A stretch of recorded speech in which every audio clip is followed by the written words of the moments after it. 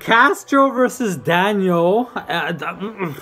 These heavyweights have some power, yo. Some pop.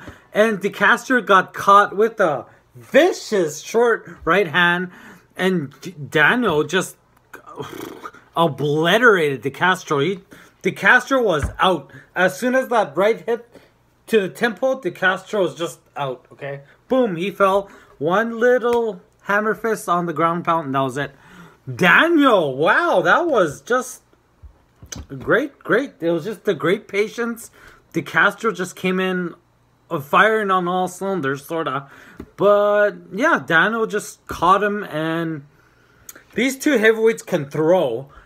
And whoever was going to get caught was going to get the knockout. And in this case, Danho won by knockout. I don't know what else to say.